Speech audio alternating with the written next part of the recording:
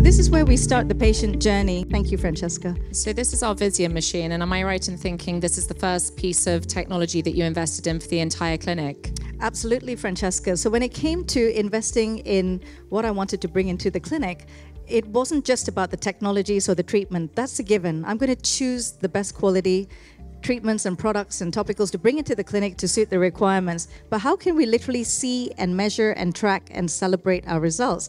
We need to have evidence, and evidence for us so that we can show you and show the patient what your before and after looks like.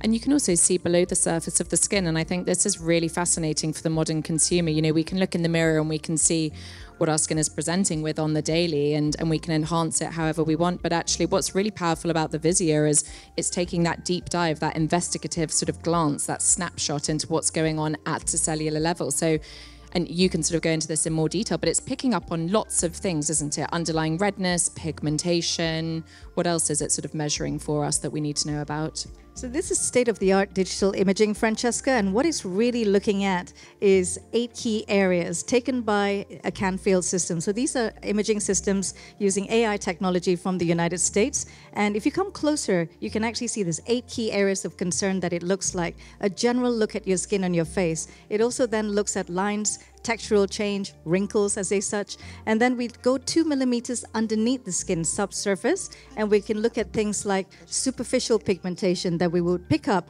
if we were to just spend half a day out in the sunshine, or maybe things that we've caught on holiday over the last 2 to 3 years. We can then dive deeper under the skin and look at deep pigmentation that we might have picked up in our childhood, our teens, our 20s, that sneaky gap year that we had in New Zealand, those sort of things. And those cellular changes come with us with time and present to us in our 40s and our 50s, because that's when the skin starts changing and it starts thinning.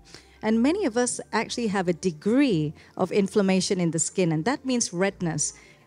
Inflammation shouldn't be regarded as only a negative thing, because we need a degree of inflammation to heal. So an acute inflammatory response is actually beneficial, because that's where we get collagen responses, healing responses, a degree of microcirculation change. But it's the chronic evolution of that produces a problem. So lifestyle changes such as cigarette smoking, alcohol consumption, chronic use of medications, illness, stress and sedentariness being probably a very strong killer of skin at the moment. And we can see all these as inflammation under the skin too.